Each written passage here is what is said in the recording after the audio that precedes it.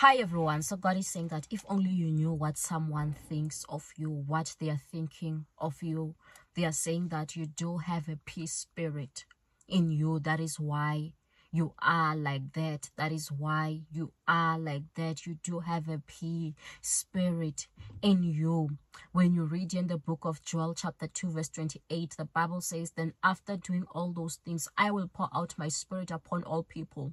Your sons and daughters will prophesy. Your old men will dream dreams, and your young men will see visions. In those days, I will pour out my spirit even on servants, men and women alike. So you can see here, God is talking about pouring on the people, the prophetic spirit, the ability to prophesy, the ability to have dreams. God is saying that that spirit is already in circulation. You already have it. Now it's time you begin to exercise it. Now it's time you begin to prophesy, because God has already poured it and no one can take the spirit away from you. Now it's the time to be so mindful of your dreams, because God is trying to be communicating with you through your dreams. God is showing you something. God is busy revealing into your life in the mighty name of Jesus. God has not forgotten about you. You can see that he's mentioning that this spirit will even be on the servants. So whatever role that you are occupying, know that God has made provision for this prophetic spirit for you in the mighty name of Jesus. Amen.